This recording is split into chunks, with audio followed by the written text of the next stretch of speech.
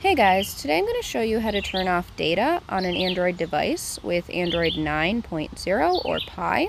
Alright, so the first thing I'm going to do is go to the settings. So I'm going to scroll up. Now go to settings. Under settings, you're going to go to connections. It says Wi-Fi, Bluetooth, data usage, and flight mode. Now scroll down and you're going to go to data usage. Click on data usage. Now scroll down and go to mobile data. It says access the internet through your mobile network. Now you're going to turn it off. To turn it off, you're going to flip the switch to the left. Now you can go out of the settings. Alright, so that's how you turn off data on an Android device with Android 9.0 or Pie. I hope you guys enjoyed this tutorial, and I'll see you in my next video.